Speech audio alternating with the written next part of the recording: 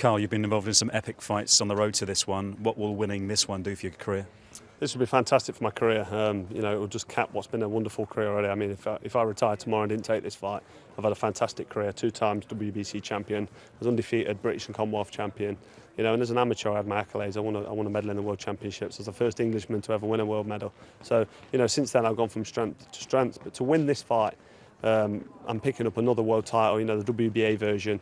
I've won the biggest and toughest tournament ever to happen in world boxing. And after that, there's a unification fight with a guy called Lucian Butte, who seems to be hiding in. I don't even know where he's hiding, but I can't find him. I can't seem to get a fight with him, and nobody else can. But after this, that's a fight that could happen, and that will then be the undisputed champion, which will be phenomenal. Do you think you've had the profile you deserve? Yeah, I'm getting it now. I don't think I have on the build-up and on the way through. It's not been happening for me, and it's now happening for me, and that's big praise to Eddie Hearn and Matchroom and his dad Barry. So I'm not really focusing too much on that, but I've had to fight tough fights time after time, and it's now finally for me coming good. But let's not forget, I'm doing something I enjoy, and I'd be boxing regardless. I boxed amateur for years and years, and never earned a penny out of the game because I enjoy it. So don't get the violins out for me. Andre's unbeaten 24 from 24. How are you going to stop him? I'm going to put pressure on him. I'm going to hit him hard and often. I raised the question at the presser there about he can't punch. I think it was you that actually put me on my back foot there, so I had to shoot you down with that one. But I ended that because Andre was listening. But he's talking about punching power, and you don't know if you can punch hard until you're at this level where you're knocking them out. Now, let's not forget, it's not about always knocking out the opponent. It's about hurting them. Now, at top level, when 2 top world-class fighters meet, there's not always a knockout, but the one that can punch, the hurtful punches going in, that's the one that usually wins the fight, because they can turn a fight around and put a fighter on his back foot and make him do things you don't want to do. I've got the ability to punch hard.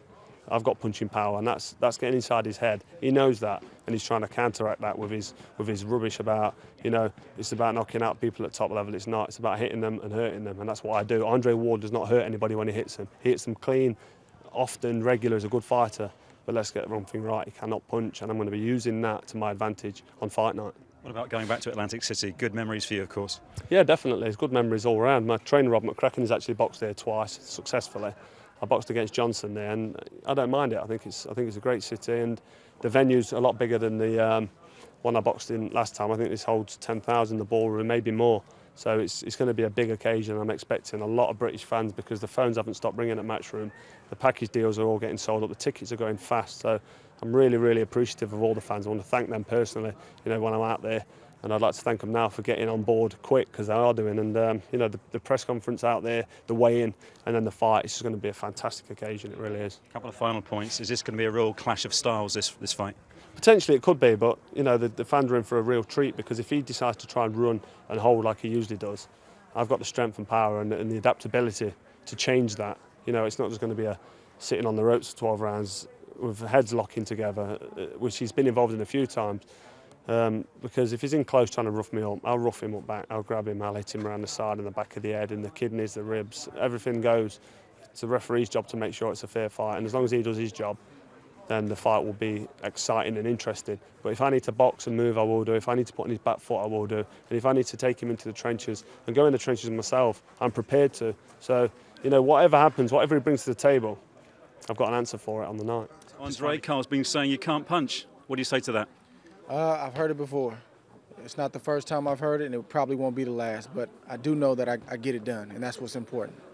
What kind of fight is this going to be? Is this going to be a real clash of styles? He's a kind of never-say-die boxer. A contrast to you, would you say? No, I wouldn't say that. I think my toughness and my roughness is underestimated. When Andre Ward is rough, then I'm dirty. But when Carl is rough, then that's his style, and he gets praised for it. So I guess it's who you ask, and I guess it's how you look at it. What have you made of Froch's form coming into this fight?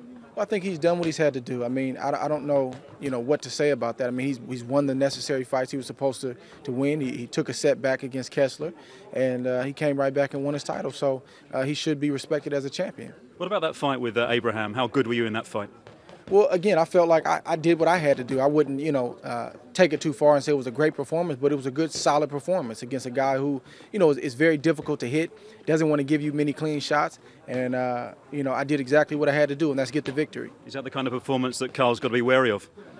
Well, I think he can expect a little bit more than that in our fight because he opens himself up and he gives you a lot more shots than Arthur Abraham. So you can see a lot more in our fight than you did against Arthur Abraham. What about Atlantic City? Is that a good venue for you? Well, it has to be. It better be because there's no turning around. So, yeah, it's a great venue. It's been a lot of historic fights there. The Boardwalk Hall, great fighters have been through there, and it's just an honor and a privilege for me to have my opportunity on the biggest stage in my career to fight there. And tell us about your training camp going into the fight. How tough is that going to be for you? It's going to be as tough as it could possibly be, mentally, physically, emotionally, and spiritually. We're going to do what we've always done. We don't have to start working hard. We've been working hard for many, many years, and we're going to continue to work hard as we try to close the show in this Super 6. There's a lot on the table for this fight. There's a Super 6 trophy, there's 2 world titles, and there's a ring belt. Does that make it extra special? It absolutely does. I've always wanted to be the Ring Magazine champion, and now that's on the line. Now we have the Super 6 Cup, and plus the 2 other belts that are involved. So, this is it. Everything's on the line. A lot of British fight fans are travelling over for this one. Concerned about that at all? No, I actually like it. I enjoy it. I appreciate their passion for their fighters. Similar to when Floyd Mayweather fought Ricky Hatton, it was a pro Hatton crowd. But if he has more fans than I do, then it's just part of the game. You have to block it out. You have to use it to your favor and do what you have to do and still get the win. Just finally, Andre, how's it going to end? Well, of course, I want to be the victor, and I feel like I'm going to win. I mean, of course, I shouldn't be here talking to you if I didn't feel that way.